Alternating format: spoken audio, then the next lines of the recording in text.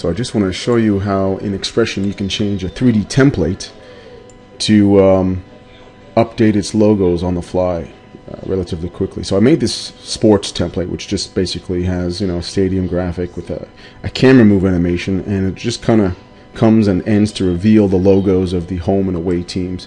And I've done that for NFL and for the NHL teams. So what I've done was I actually have two hidden text objects in here. You can see home and away, and a little bit of scripting in here that actually says whatever these text objects say, look for that TGA in a certain folder. So you have the images NFL folder, and then in this template we have the images NHL folder. So what happens when we go into the sequencer now in ROS XPression, we have the home and away tabs here at the bottom under the template data tab.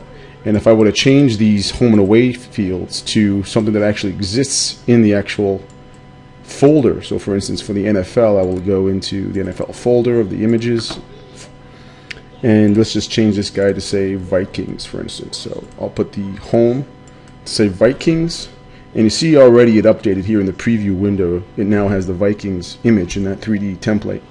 And I'll just go back in there and pick another team like Giants. So I'll just copy Giants, and I'll put Giants into the away field, and you see that updates. And now we can just execute this graphic.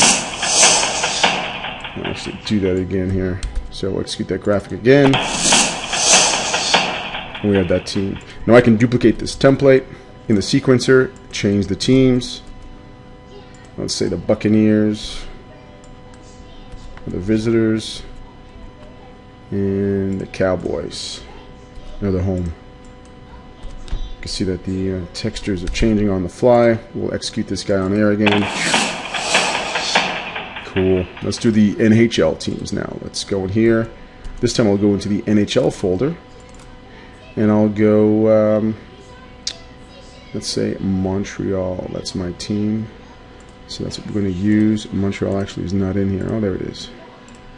So MON. Paste that. There's the Canadians against who else other than Toronto. And let's put Toronto in the visitor. That changes. We'll clear the frame buffer, execute that, and you have a really cool sports 3D template in XPression that is completely updatable and dynamic. You can change things on the fly. You can even add, you can hear that I added the audio as well, so I just put a bunch of audio tracks in there. Real cool. So if I go back into the layout, we'll go into the scene director, you can see how I just added a bunch of audio tracks in there. Just some swishes and music files that I have in a database folder there. So that's it. That's how you do a sports 3D template with changing logos on the fly.